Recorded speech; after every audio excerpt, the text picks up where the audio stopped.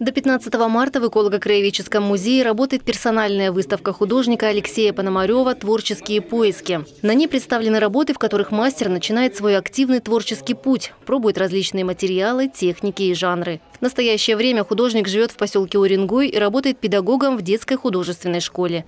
На Ямал Алексей приехал 6 лет назад из Курганской области.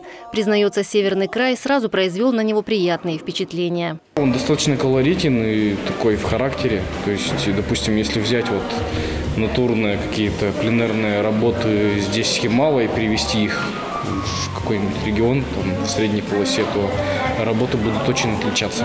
В поиске более подходящего для себя направления автор пробует достаточно широкий диапазон творческих идей. В экспозиции представлены графика, живопись, смешанная техника, декоративные и пленерные работы. Понравилась эта выставка и картины тоже. А меня еще впечатлило то, что тут еще и присутствовал автор. Художник брал разные материалы. Что-то я возьму на заметку. Начну рисовать с перспективой.